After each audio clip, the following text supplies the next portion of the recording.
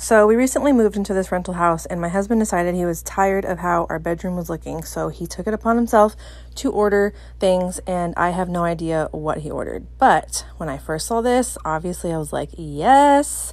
The instructions were actually really entertaining, and there was one part that I thought was broken, so they sent over a second unit, and like I said, the directions were kind of funny, and it made it super fun to put together.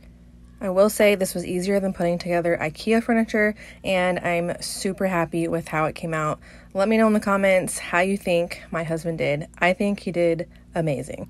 Stay tuned for part 2.